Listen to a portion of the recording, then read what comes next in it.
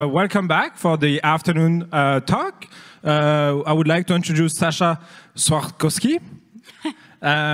She is an ergonaut. She brings a unique perspective to optimizing the organizational flow of work, bridging gaps with empathy and insight. She's going to talk today about the 3 unfunded pillars of digital business. Thank you. All right. Hi. My name is Sasha, and I just changed my last name to confuse everybody. So it used to be easy to spell. No, it's not. It's Czarkowski, actually. You can still find me on Twitter as DivineOps. You can also find me on LinkedIn, because Twitter is pretty dead now. To briefly introduce myself, I spent about 20 years in tech, and I have been a part of some companies you may have heard of, like Microsoft or Red Hat or GitHub. I've worked just about in every department of organization, always on technology, but in many different facets. And I've actually been a co-organizer of DevOps Days Chicago for a better part of a decade, so DevOps Days is near and dear to my heart. I've recently been foolish enough to start my own business, but smart enough to pick the most intelligent co-founders I could find. You may have heard of at least one of them. So they're Jay Bloom and Andrew Clay Schaefer. Andrew has been credited in some circles with inventing the word DevOps. I don't know if he invented it, but I do know that he was the first person to tweet it ever. So Andrew's been talking for about 15 years about the wall of confusion between developers and operations and the lack of communication and how it all gets hard and complicated in the middle. And in the last 15 years, since the first DevOps Days, we really have made a lot of improvements, but the core conflict is still there. It's still not easy to get DevOps right. And somehow, even though we're improving the tools, we're improving the parts of the business, it's always this squishy part in the middle that gets complicated. So there are many things that go into creating successful software and creating successful business. And of course, my 3 pillars are not the only things that are important to business. However, some things in business are really easy to get funded, and some things are not. So right now, AI is really easy to get funded, even though if you count trunks on these elephants, you will notice that this is not a correct number of trunks. And one of my slides has like an incorrect number of fingers on a person. And this is all like, but we're very excited about LLMs, obviously. So the thing that gets funded very easily is innovation. And by that, I mean the innovation that is going to revolutionize the face of business, and also just like new features that you develop in your product, and also things that are at top of their hype in the industry, right? So right now, every CIO, CTO, executive has been tasked with introducing AI to their business, and in many, many cases, it just boils down to rubbing AI features on their current products, whether or not they're relevant. Sometimes we just try to make AI stick with non-toxic glue, like cheese to pizza. Doesn't always work, which also leads me to ask if another AI winter is coming. And despite the fact that LLMs have been highly innovative, maybe we're going to start seeing reduction in their funding in the next couple of years. And this has happened many, many times before, right? We've all done big data transformations, cloud transformations, serverless transformations. Every business has had an agile transformation and a lean and potentially even a DevOps transformation. Always kind of gets thrown out after a while, and we gear up for the next transformation. This brings me into talking about the topic of this talk, which is the 3 unfunded pillars. So like I said, the 3 pillars are not the only things that are important to building software. It's just the things that chronically get unfunded, right? So the first one is technical excellence, or maybe just excellence. Technical excellence, to me, is the opposite of technical debt. It's when you actively invest in proper architecture and proper code maintenance and improving your code base. So we tend to think about technical debt in terms of taking shortcuts, but really it's more than that. So like some of it comes from taking shortcuts and making poor decisions. Some of it comes just from code aging. So you could have perfect design, but tomorrow someone finds a vulnerability in a package and suddenly your perfect design is no longer perfect and your code is no longer secure. So software tends to age just like humans or like hardware. And then there's changing world, and with the current rate of progress, the world changes so fast that even if you're not doing anything, even if your customers didn't change anything, your suppliers, your cloud providers, your hardware providers may have changed things, and suddenly you have to update your own software. So my hot take for today on this is that all code is technical debt, because by the time you finish writing your code line, that is already outdated and you have to change it. But technical debt remediation is notoriously hard to get funded, right? Because like usually you come to your executive, which clearly has 6 or 7 fingers, I don't know, something like that. You come to your executive and you go, I really need to fix these problems in my software. And they're like, okay, is it gonna make us more money? And you're like, no, it's not. Okay, how much is it going to cost us? Well, like, I need 10 engineers for about a year to rewrite this component and update those software vulnerabilities and, you know, remodel this design and blah, blah, blah. And like, so like, they're like, okay, why would I spend $2 million to continue making $1 million? And then usually this conversation ends right there and you're not getting any funding. So the second pillar is a platform.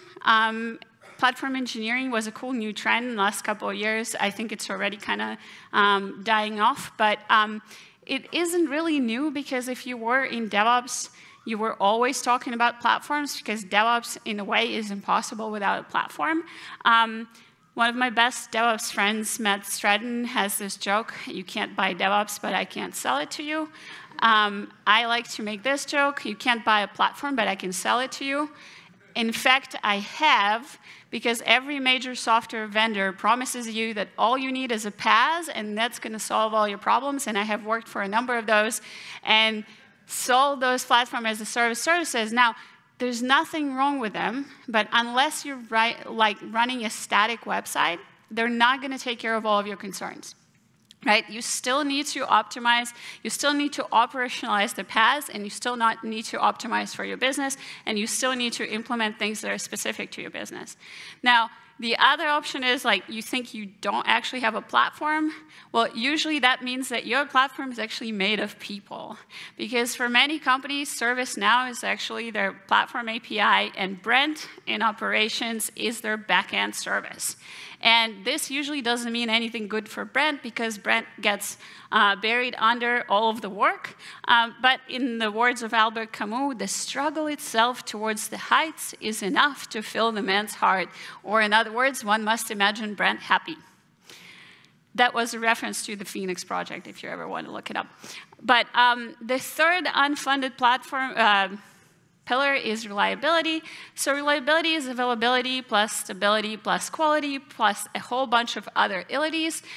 If availability means that my service is up and running, reliability means that it's actually doing what my customers expect it to do.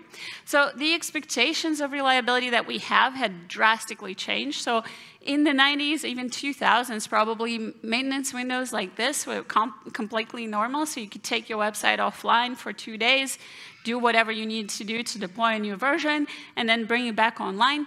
This is from one of the cloud provider services. So like if you look at the 9s and you calculate the downtime, monthly downtime of more than 1.5 days will result with 100% refund to your customers. Right? So the expectations are very different. The other thing that changed that is major is we used to ship software on CDs. So once I implemented the software, I shipped it to my customers, and then it was their responsibility to run operations for that software. One of the things that this meant is that most companies do not, like, say, if you're running an Exchange server for a company, you are maybe having a few hundred or a few thousand users, right? Now Google runs email for like billions of users probably, right? So we suddenly are looking at a scale where some companies with some SaaS providers have millions of users. Some companies that don't think of themselves as SaaS providers have millions of users. thousands of concurrent users and such things. So in large organizations, SRE was born out of necessity because you simply cannot throw enough bodies at this problem. You have to start automating. And then the goal of SRE is also not to take toil away from software engineering, but to drive toil out of the system. Meaning that we're not looking at this situation, right? We're not like, okay, developer productivity galore, let's just let devs do all the things they want to do and create all the variation and then bury ops under all the toil. That is not our goal. Our goal is that we are improving the system, we're bringing platform automation so that we can have gains in reliability. But unfortunately, so this is technology adoption cycle, was mentioned by a few people who did research on such things. But when you have innovators and the early adopters, they're usually in the game to seek advantage, right? So we've come up with new patterns such as SRE, and there's like, I'm still a big fan of Google SRE book. There's a lot to learn from there. But those people are seeking advantage, and then the early majority and the majority of the companies come in seeking legitimacy. So they're not actually necessarily looking to improve their practices. They just want to say that they're doing the right thing, right? Which, like, words cross this chasm before understanding and practice, which also means that we constantly renaming teams. So in the 20 years that I've been here, I've seen ops being renamed from like support, sysadmin, ops, DevOps, SRE, platform engineering. I think there's something else coming here. And the problem is that, like, so first of all, we continuously rename stuff and don't necessarily change anything. But the other problem is some companies have all of these teams, and there's no clear delineation between what different teams do and what necessarily they're trying to accomplish. That is, again, not the goal of why DevOps came onto the world stage, and not the stuff that we were trying to improve initially.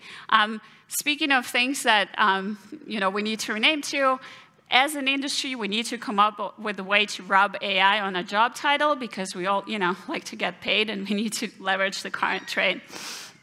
So, as a wise saying says, you cannot step twice into the same transformation.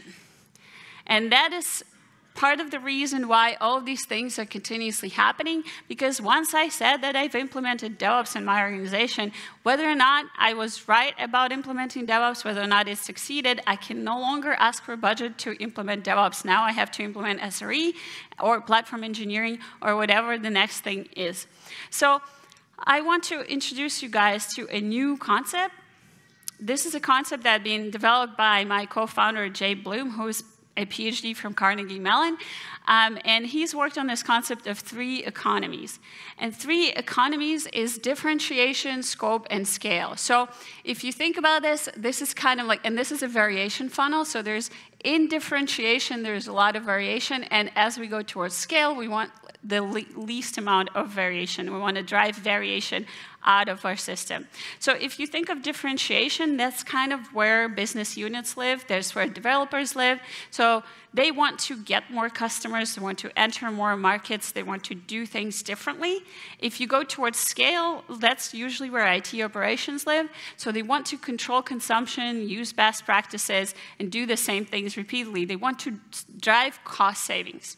So think about this for a second. The rules of the 2 games are different. So if we think about all of this as a game, the rules of the 2 games on 2 sides are quite different. And this is the core of DevOps conflict, right? This is the reason that this continues to exist even after we've worked 15 years to try to make it better. And the sides maximize local wins according to local rules of the game, right? It's not that people are doing something silly. People are doing something very smart because they get paid to, on one side, to innovate, on the other side, to save money and control stuff, right? So in good companies, the scope economy connects differentiation and scale to enable innovation and efficiency. And scope economy emerges from an ongoing negotiation between selfish interests in favor of the collective. One of the things that this is saying is that this conflict is ongoing. So even if you implement DevOps, like, you cannot rest on your laurels and take advantage of all the good stuff that you've done. And you have to continue to negotiate those self-interests in favor of the collective. And then the other thing that it means is that the collective actually needs to be recognizable by every party, right? So if all I'm getting paid is recognizing innovation, and I do not care about cost savings, and I do not care about the organization as a whole, I'm just gonna, like on the developer side, run over my operations and continue increasing the variation, making their job miserable. And the same goes for cost savings. If all I care about is cost savings, and I do not recognize organizational collective organizational drivers, then I will just prevent all innovation. I will just put roadblocks in front of all of innovation. Usually this is a pendulum, by the way, that swings and continues to go back and forth. So let's talk about funding the unfunded pillars. Honestly, I'm gonna pull a dirty trick and say we could talk about funding the unfunded pillars, but we would not get very far because it's difficult. And the reason it's difficult is like we continue to get into the same conversation of like, well, why would I spend $2 million to not improve the amount of money I'm making or the amount of money I'm saving on this? And this is because I believe the challenge here is that the 3 pillars belong to the 3rd scope economy, right? So if our rules for the 2 other economies are very, very clear, right? So in differentiation, I know how to win the game. In scale, I know how to win the game. In scope economy, it all gets very fuzzy, right? The scope economy acts as a clutch between the 2 other economies, and it helps both economies be better, but it is much more difficult to formulate how to win in the scope economy. So one of the options that you have is you translate your pillar, you translate your improvement project into revenue or cost, and then you will get funded. So one example that a lot of people like to give is the example from Google. So Google at one point many, many years ago recognized that half a second of latency dropped their traffic by 20%. And that to Google translates very directly into ad revenue. So they made this statement like, we want to drive latency down to make more money. And that is a statement that every executive easily understood, right? So then in the Google SRE, we find the 4 golden signals and their latency, traffic, errors, and saturation. And so one option is, okay, let's all look at 4 golden signals, let's implement this in our organization, and then it will get reliability funded. And many companies have tried that, usually doesn't succeed that well. Why? Because for most companies, latency doesn't translate so directly into revenue, right? So can you connect the 4 golden signals or DORA metrics or whatever other metric to revenue or to cost savings or to your customer experience? So if we look at another example, which is Netflix, and I hate that I'm giving examples of only big tech companies, but this is kind of, part of the reliability lore. So if I'm on a couch with my cup of tea and my cat and my blanket, half a second of latency is not going to drive me away. I'm not going to drop off, and I'm not going to impact Netflix's revenue. So Netflix, for instance, when they were driving reliability improvements, they actually looked at other things. So the narrative must be meaningful to your business. So what Netflix actually looked at here was, sorry, wrong slide. So what Netflix did is connect the pillars to connect the reliability pillar to their organizational purpose. Now, it didn't have to be connected to revenue per se. In their case, they looked at customer experience. The proxy for qualitative customer experience for Netflix at one point was customer support call volume. So what they looked at is, will the customer support call go up or down to see if the improvements in reliability were positive or negative to their business. So if I quote Casey Rosenthal, who was at one point a manager of the chaos team at Netflix, it doesn't matter to the business if the parts of your system work together internally the way you intended. The business only cares about the qualities of the system output. So one of the problems with defining things like technical debt, I think someone asked Shai the question of like, how do you define technical debt? As engineers, we tend to look at something that is an engineering value. It's like, oh, is it implemented cleanly? Or is it like doing the thing that I exactly intended or whatever? What matters to the business is none of these like super technical things. Like I cannot drive improvement projects by making an argument about engineering code, right? I can drive the funding to these projects by saying, I am accomplishing something that's meaningful to the business. So one option, if we can't translate it very directly to revenue, we can measure improvements in system output. Now, I would use customer experience here, but not all companies have customers. But if you do have customers, the easiest way to try to find a proxy for this is measure your customer experience and connect it to the improvement project that you're trying to implement. So this is, again, another thing that Ishai talked about, and this is near and dear to my heart, and this is meaningful metrics. Now, the funny thing, Ishai spent about 5-10 minutes talking about how hard it is to get metrics right. And if I were to talk about it, I would tell you more things about how hard it is to get metrics right. Yet metrics are actually probably the only way you can succeed in your business. But this is just one example of how hard it is to get metrics right. It's this Goodhart law. When a measure becomes a target, it ceases to be a good measure. So the cartoon here is like, if you measure how many nails someone makes, you will get 1,000 tiny nails. If you measure the weights of the nails made, you will get a few giant heavy nails.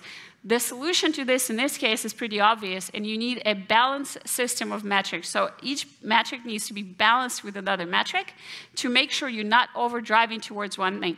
This is, by the way, the problem with things like lines of code or velocity or whatever. They can be gamed very, very easily to make it look like your organization is being successful.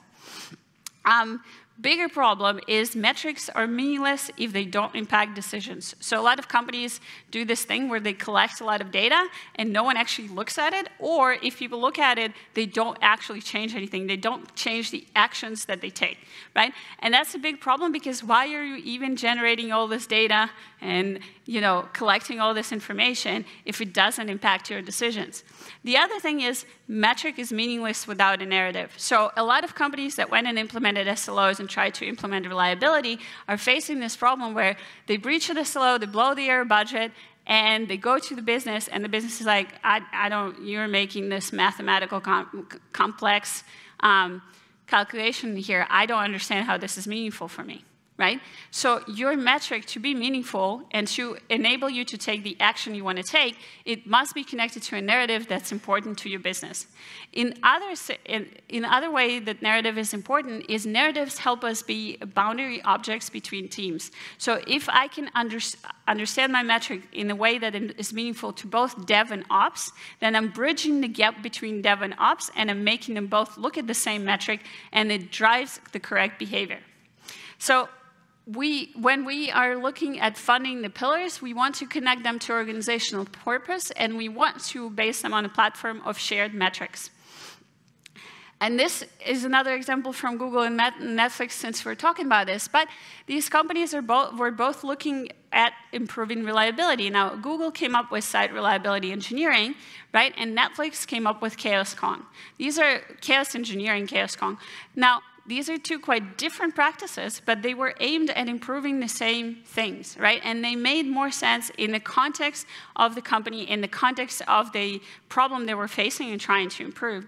And the point I'm trying to make here is winning practices like winning platforms are specific to your business, right? So you can't just say, oh, well, everyone's looking at DORA metrics. Now I'm going to be implementing DORA metrics, and that's going to drive the decisions inside my business. If you cannot make the connection between the DORA metrics to what's meaningful to your executives, you're not going to succeed using DORA metrics. So basically, you want to build this entire house of organizational purpose that is resting on the unfunded and funded pillars, and you want that to rest on shared metrics, shared practices, and shared resources, aka platform. And this also, one point that I want to make is that leadership matters.